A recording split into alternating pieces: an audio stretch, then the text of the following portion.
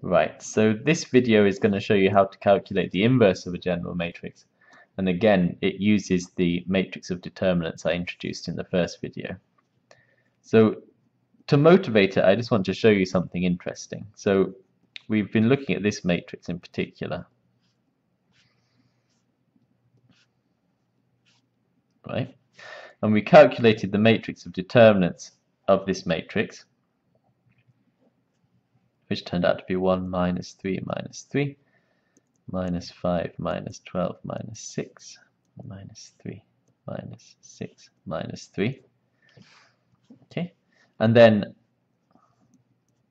I said to find the determinant you need to multiply this one by the chessboard, which is what I called MOD prime.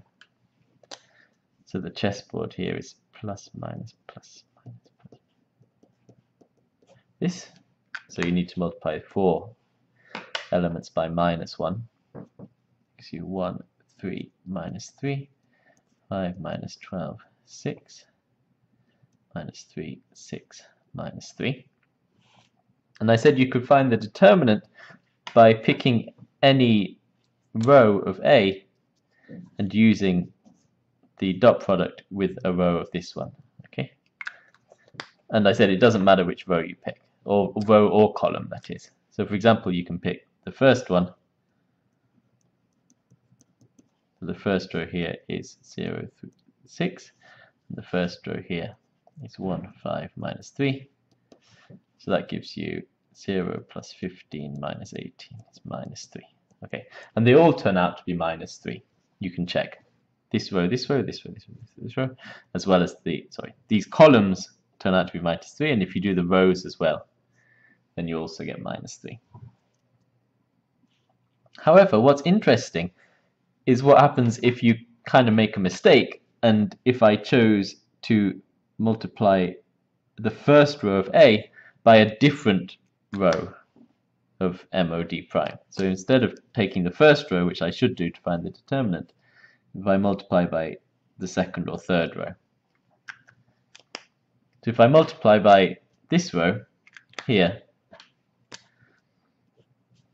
then I will get 0, 1, 2, dot 5 minus 12, 6. That's 0 minus 12 plus 12, that's 0. And that's not a coincidence. You can check it again if instead of I take the first row there and then the third row here, then I will get 0, 1, 2, dot product minus 3, 6, minus 3. That's 0 plus 6 minus 6, which is also 0. And this turns out to be true all the time. So if you pick the same row of A and the same row of this matrix, then you find the determinant.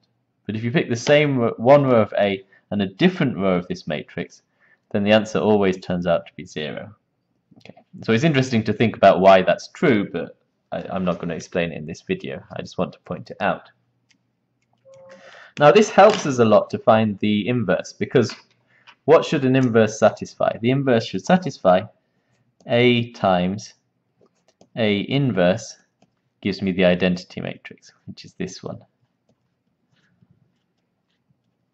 Okay, so here I should have A, which is this, and A minus 1 is what I want to find out. Okay, and this should be equal to 1, 0, 0, 0, 1, 0, 0, 0, 1. That's the equation I want to solve. So what I've shown is that if you take, so when you multiply these two things together, you will take one row of A here, and then you take the dot product with a column of this matrix, right? Like this. This column, or this column, or this column. And I want this matrix to be such that the first row and the first column should give me a 1. But the first row and the second column and the third column should give me 0s. Now, because of the properties of this MOD prime I've just showed you, if you imagine that we put the elements of MOD prime here, but you swap columns for rows, So here, the first column I write as the first row of MOD prime. So I write this as 1, 3, minus 3.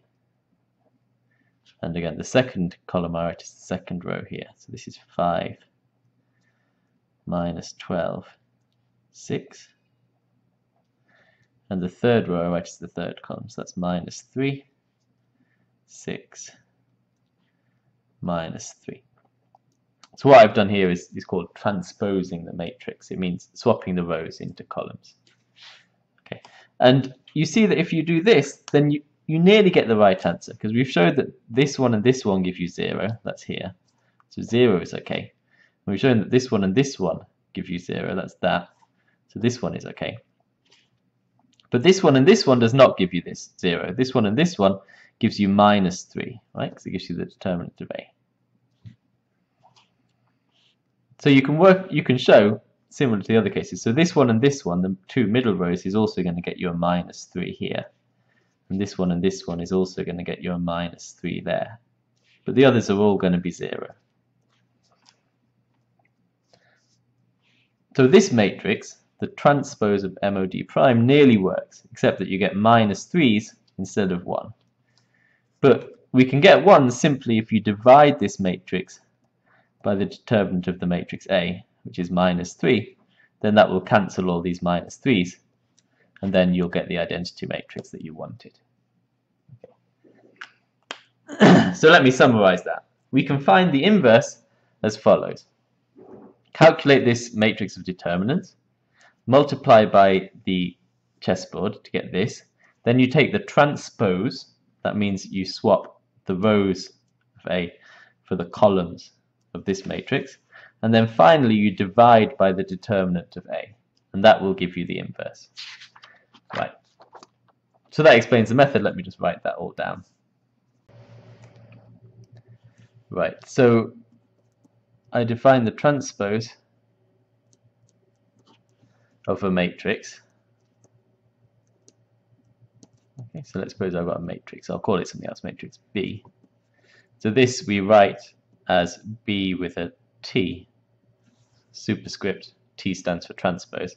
So this is the matrix where you swap all of the rows of B for the columns. Okay. So this is the matrix whose columns are equal to the rows of B. Okay, so I'll just do one example of this to show you how it works. So here's a matrix.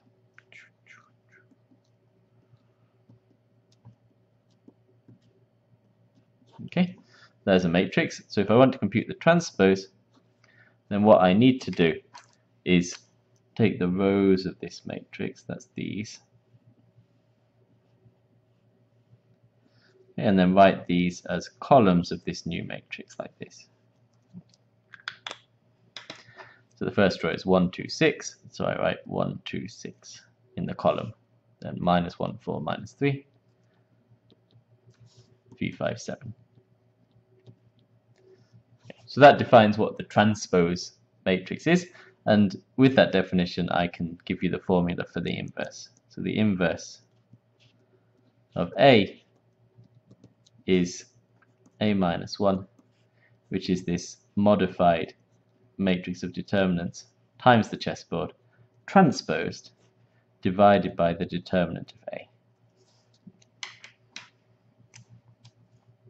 Okay, so that's a general formula for the determinant of a matrix, which you can use using this matrix of determinants. Sorry, for the inverse of the matrix, using the matrix of determinants. Okay. So I'll just do the example I've been using throughout to show you how it works. This is the matrix A. So first of all, you compute the matrix of determinants. That was 1, minus 3, minus 3, minus 5, minus 12, minus 6, minus 3, minus 6, minus 3. Then you multiply by the chessboard. That gives you 1, 3 minus 3, 5 minus 12, 6, minus 3, 6 minus 3. Then you transpose it. Okay, so you write the rows as columns. So 1, 3 minus 3, 5 minus 12, 6, minus 3, 6 minus 3. And then finally, you divide by the determinant of A, which in this case was minus 3.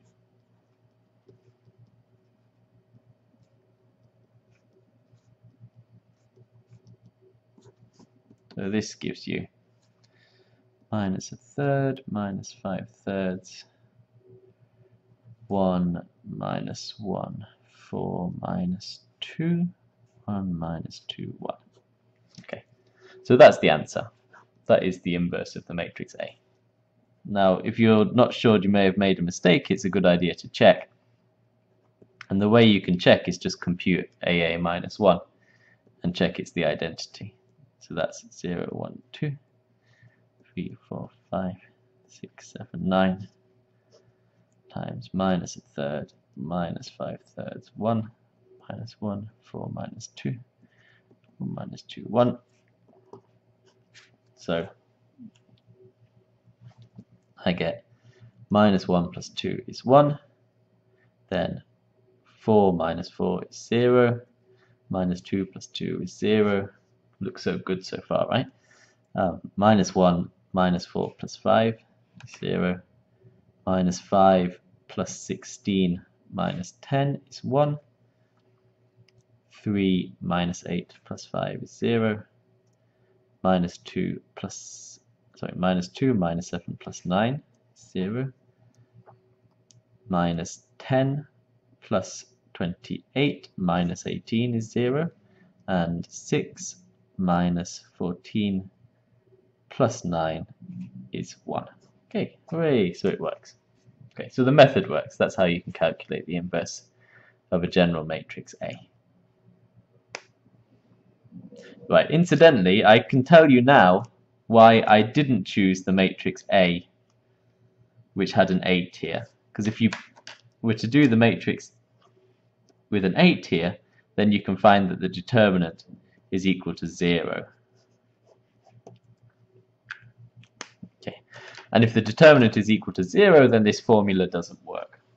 So in general, a matrix which has determinant equal to 0 has no inverse. So let me just quickly write that down as a little note.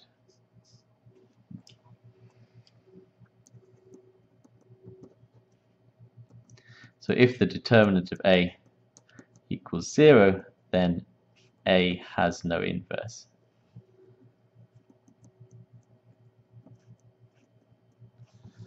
Okay, and let me just show you that the determinant of this matrix is indeed 0.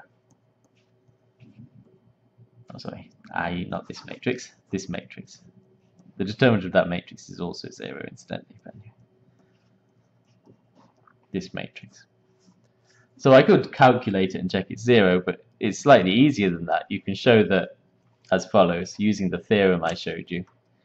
If I do that row 3 is replaced by row 3 minus 2 row 2,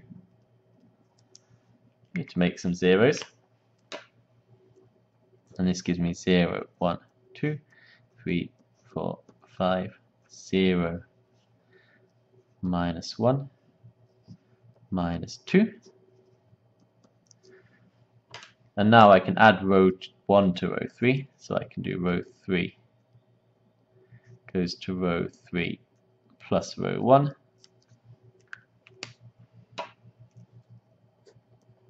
And you see that that gives me zeros everywhere. Okay, so this matrix obviously has determinant 0 because I can calculate its determinant by taking the dot product of this row with the same row in the matrix of determinants, but this is all 0. Right? So if you have a row of all zeros, then the determinant got to be 0. Okay? So therefore this matrix does not have an inverse. And that's why I had to put 9 here rather than 8.